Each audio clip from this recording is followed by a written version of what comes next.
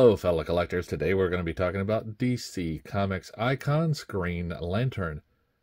Now this is Green Lantern in a little bit different than you've seen him before because this guy has a huge construct. Normally you get a blast or you get a hand like he comes with, and it is definitely detailed and very nice and fits onto his hand. So you just push it on right like this, and it just fits there.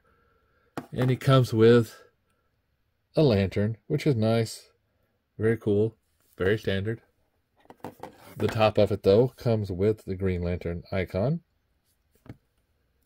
He comes with two hands. Right one has a ring on it, if I can get it to focus here.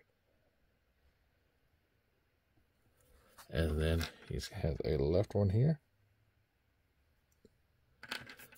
Now, as far as Green Lantern is concerned, he definitely is a little bit short.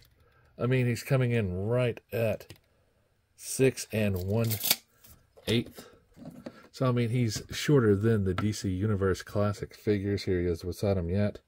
You can see that Sodom is much taller than he is. And that was one of the reasons that plagued the DC Icons line. But these figures are great as far as articulation goes and the level of detail. That's probably why they didn't last long on the shelves. They were highly sought after. However, newer figures and the fact that these guys are so much smaller kind of killed the line. It was only really just one big wave. But they did give us some very, very good figures. So, Green Lantern Hal Jordan can look right, left, a little bit down, a little bit up. Now he has this armor here, but you can get it to a nice T-pose. Arms do rotate around.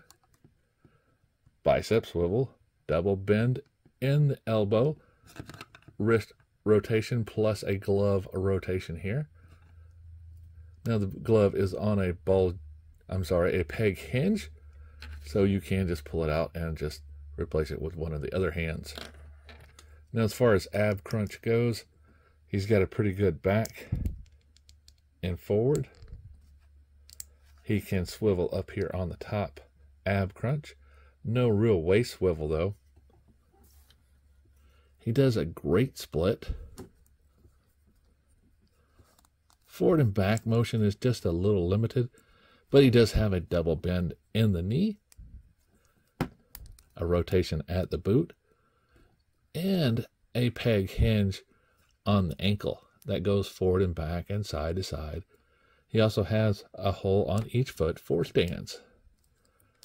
Now, when I say he has a large construct, he has an armor that he can put on. If you remember in the movie when Green Lantern donned his armor to fight Parallax, it was something like this. So it comes with these boots here, and the armor does split apart so you can fit Hal Jordan in, and there is a right and a left. Now this foot does allow for movement forward and back, and once you put it on, it just simply fits on his leg.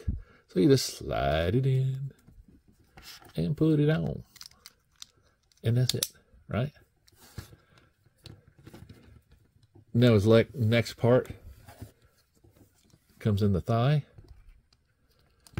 and here it is. And you just simply pull it apart. Get your thumbnail in there and pull it. And it has a forward and back.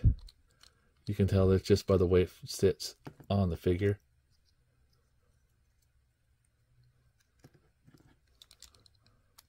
So you can see, does that look right? No. So it goes on the front like that. So it's easy to tell once you start putting it on how it should go, because the arm is the legs and the arms. They still want to move, so you can get them on and things like that. Now, as far as the arm parts go, they simply just clip on and cover up his arms, just like that.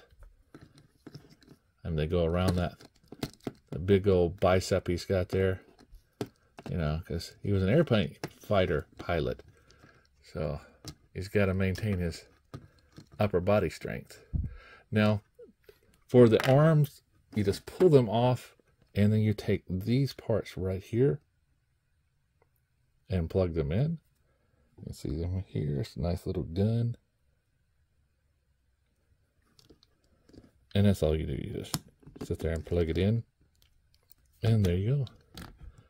Now for the mid piece here, it does simply just go around his body. He has these for his shoulder, and this just goes underneath his midsection, and then this folds over his head. So it's easy to just put them in here and just fasten it on. So let's go ahead and get him armored up, and we'll take a look at him. Okay, here he is in his fully assembled form. Now, like I say, just be careful of these pieces. They do tend to come off easy. They do snap on together around those bits and pieces, as I was showing you. And just want to say, you know, whenever you're putting this together, just be careful. This figure does have some faults. It is made of this clear plastic, so once it breaks, it will break off, and you do get these pieces that just don't look right glued back on. But as far as articulation goes, he can still use his base functionality, forward and backs on the leg, side out, bends in the knees, still there. He has a little bit of articulation in the legs, or the ankles still. The arms can still move up, forward, bend, rotate around, do all that stuff. You can't really do anything with the head. The ab crunch pretty much is blocked by the armor, but overall it still maintains a pretty good posability. And you'll see I just touched it and it came loose. So over time, yeah, this figure can become very dangerous to handle.